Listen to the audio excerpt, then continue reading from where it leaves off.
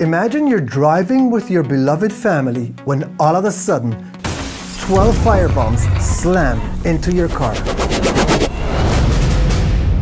28 firebombs were thrown at Israeli vehicles this week alone. In one incident, a minibus loaded with civilians was completely burned. The passengers barely managed to escape. Catching these terrorists can be a difficult thing to do.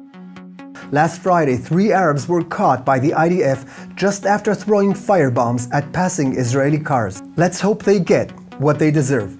23 stone-throwing incidents took place this week, and one attempt to infiltrate a children's school was prevented, making it 52 terror attacks this week alone and 344 from the beginning of 2019.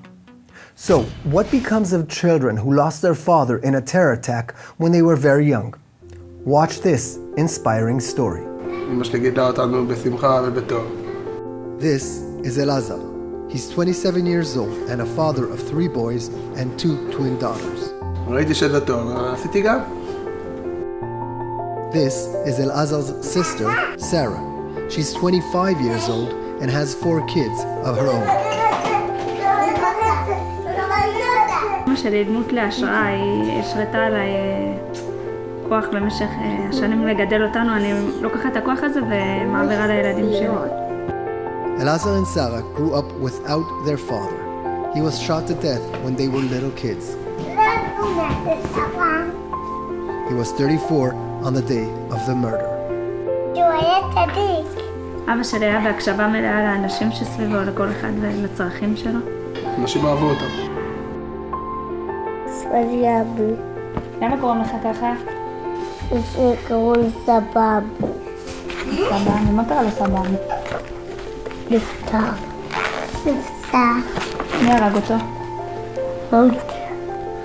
נהרג לבד.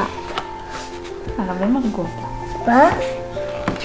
אבא שנרצח מרובה שחולק בהסכמי אוסלו, וכיום ממשיכים להירצח יהודים בגיבוי של הרשות הפלסטינית. ילדים זה שמחה, זה כיף. אז מגדלים אותם. Thank you for watching. Boomerang is here to fight your war. Please support our next video. Find us on Google or click the link in the description or comments below.